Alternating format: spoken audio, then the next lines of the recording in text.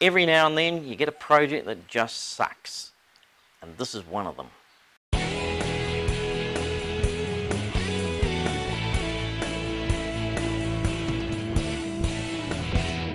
Hello fellow CNC nuts, and welcome. Today I'm going to start work on a project I've been wanting to do for more than a year now, and that's make a vacuum table for my CNC machine. I've got an upcoming project that I need to hold some thin material flat, so I thought now is a good time to make a vacuum table. Now I've been wanting to do this ever since a gentleman called Michael, who was visiting New Zealand with his family, stopped in and we spent an evening chatting about CNC machines, and he showed me a vacuum table he'd made for his one. It was really interesting, and I thought I must make one for mine. So this is my attempt at building a vacuum table.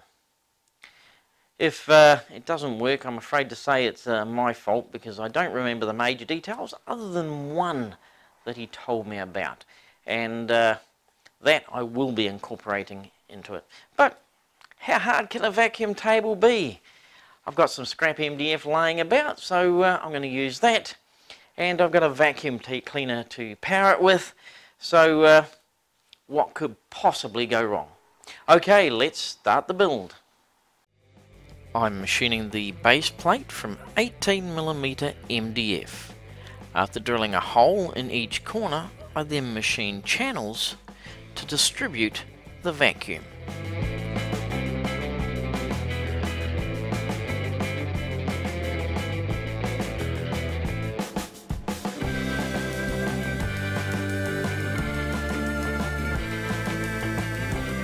With the channels cut, I machine an open area which will form a chamber where the vacuum will be introduced.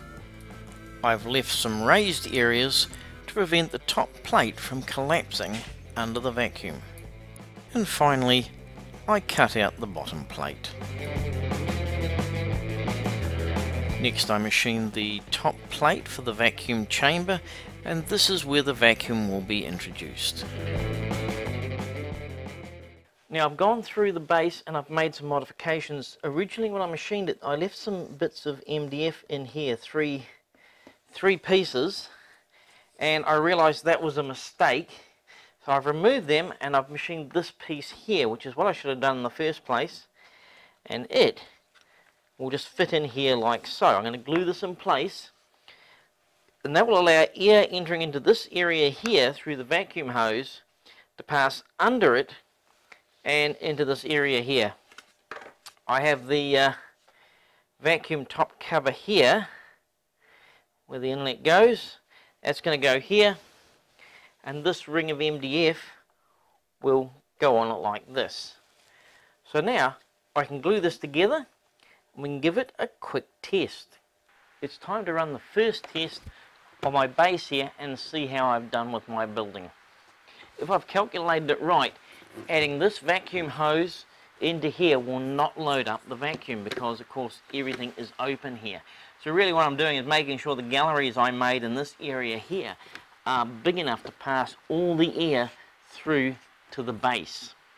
And the way I'm going to do that is by simply plugging the motor in, the vacuum in to the inlet port here, and listen for a change of pitch coming from the vacuum cleaner. If I've got it right, the pitch of the motor will not change. If I've got it wrong, of course, I'll hear it load up. Let's give it a try. So that's the vacuum running normally, and that's it running under load from the tabletop here. And as you can tell, hopefully you can tell, there's no change in motor pitch, so it's not being loaded. Okay, next test. I've got a piece of MDF here. I'm going to put it on the table there, and it's sucking this down, and there's a slight change of pitch coming from the motor.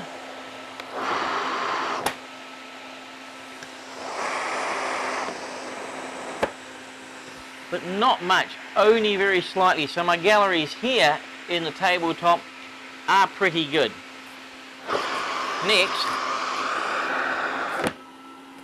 I've turned my MDF around. Now I'm covering all the holes in the base, and I can definitely hear the vacuum loading up. Okay, let's see if I can pull this. And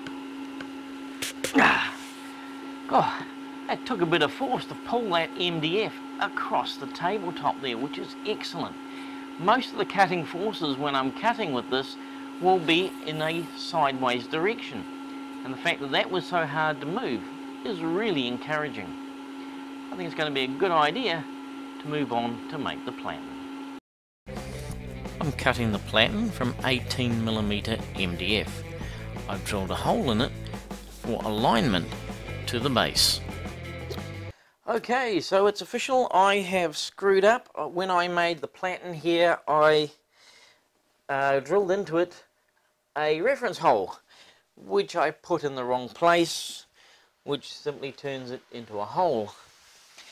Now, to fix this, I've removed the platen, and I've made sure that this here is nice and square to the table by using my parallel rule. Now here's the original cross I made on the plate, and right in the center of there is the original X0, Y0 position. So I've taken my cutter back to here, put in that position, and zeroed my axis. I've then moved the cutter off to 320mm in the X direction, left it at Y0, and that's where I want to put my reference hole. That's what I should have done in the first place. So I can now reposition and mount this back down onto the table. Once I've got it screwed in place, I'll re-drill this hole here, which will give me the correct reference. I've noted it down on the tabletop here where it is, so that I know for next time, and if I ever need to reset the cutter down, I won't have a problem doing that in the future. What's more, it'll be in the right place. Okay, well that's not going to go anywhere. Let's get our new hole drilled here.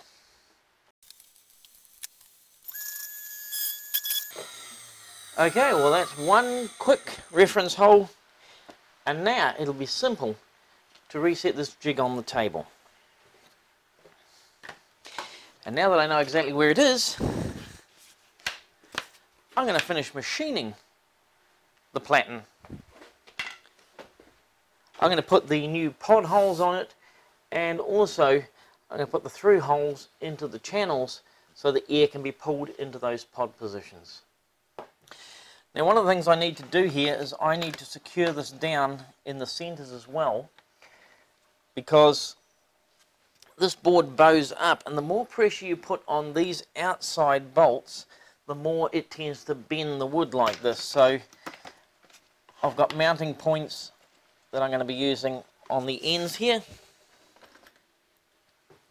which will ensure that this is always nice and flat down on the table. Now if you're wondering about what this little tab here is on the side, it is a position that I can put my touch-off plate if I want to reference it to the surface of the material here without having to remove the material first. Because of course this tabletop area is quite small, so this is a guaranteed area that will be the same level as the rest of the board, that I can put this here on and get a measurement.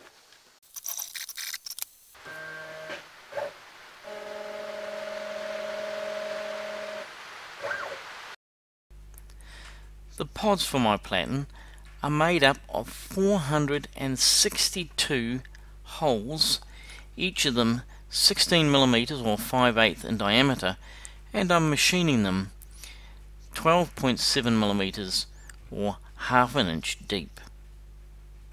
It takes 3 of them to make up 1 square inch. Well, now all my holes here are pocketed out. They are 16mm or 5/8 in diameter, and they're half an inch deep, or just a little bit over, about 12.7mm deep into the material here. That leaves about 5mm of material left to cut through, and for that I only use one of these. Now I don't know how well that will show up, but that is a 1.1 millimeter cutter. Make it around about 90,000ths of an inch. And I'm going to use that to drill the holes through and into those channels I made in the base here.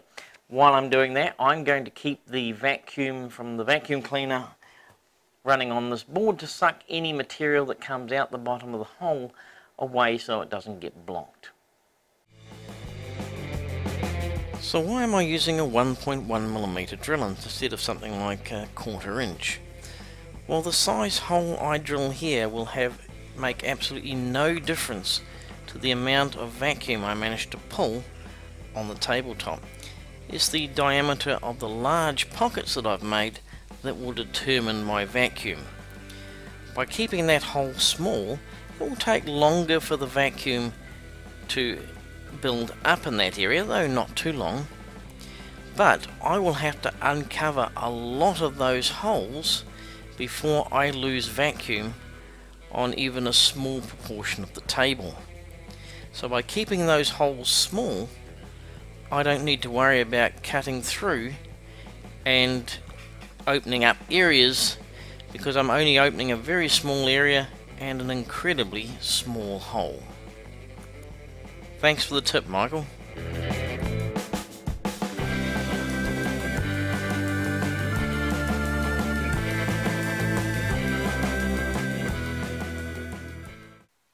Okay, so now I've struck a bit of a problem.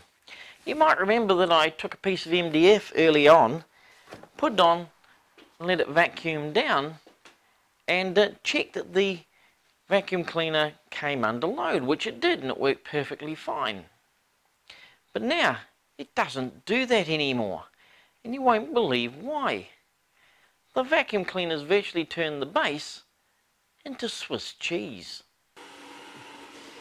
So unless I'm sadly mistaken about physics, flames should go up. But when I bring it down to here, it's going down.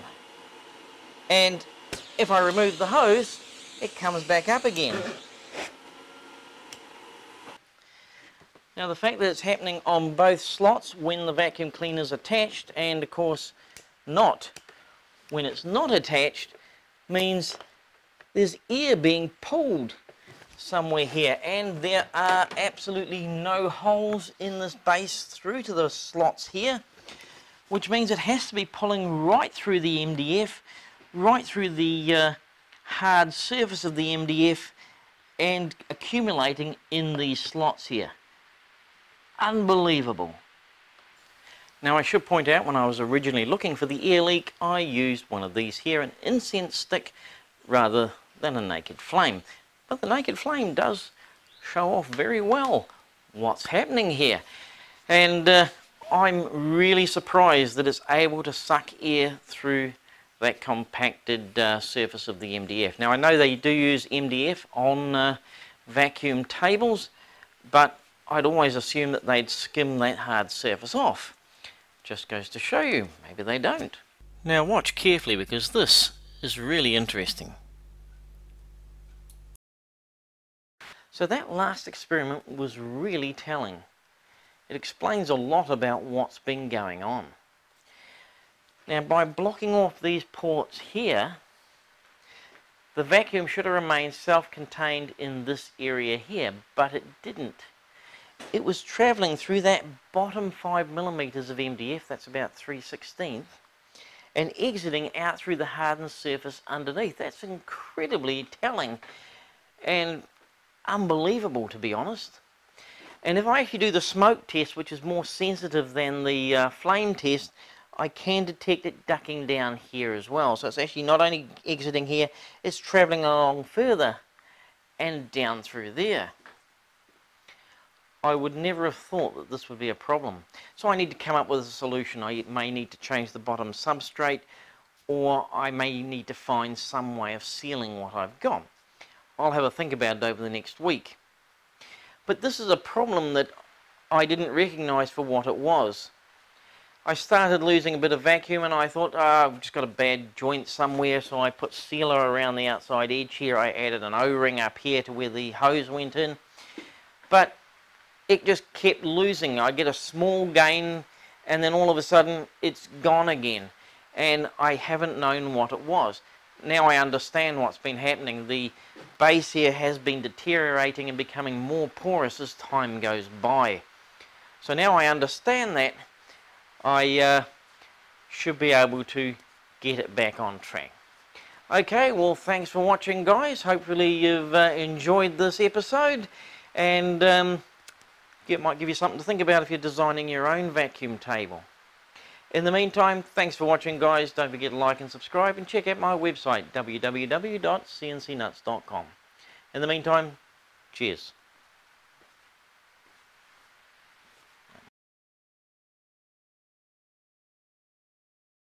Especially through those toughened layers.